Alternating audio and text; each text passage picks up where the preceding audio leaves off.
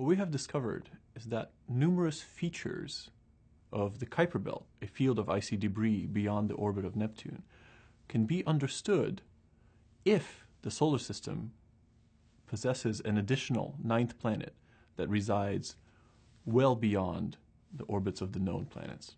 When we looked at the outer solar system, we realized that while most of the very distant objects, these objects beyond Neptune, beyond Pluto, most of these objects, they all go around the sun and they're all sort of pointing off in all different directions.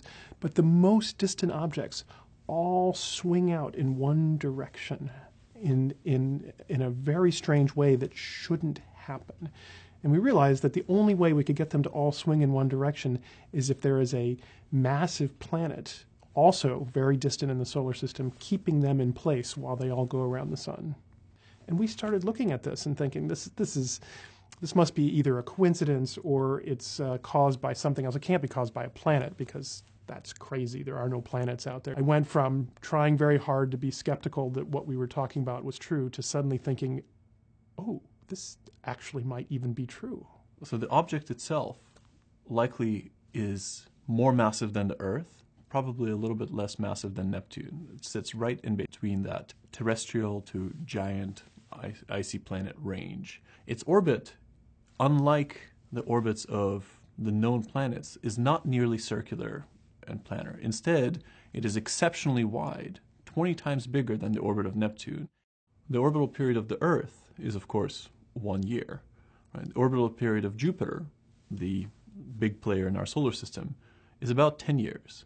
The orbital period of this putative ninth planet is 20,000 years.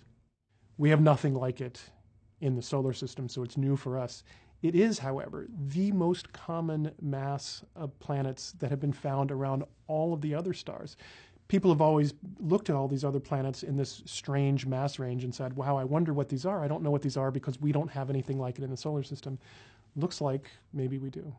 There are many telescopes on the Earth that actually have a chance of being able to find it. And I think that many people will be inspired to use their telescopes. I'm really hoping that as we announce this, people start a worldwide search to go find this ninth planet.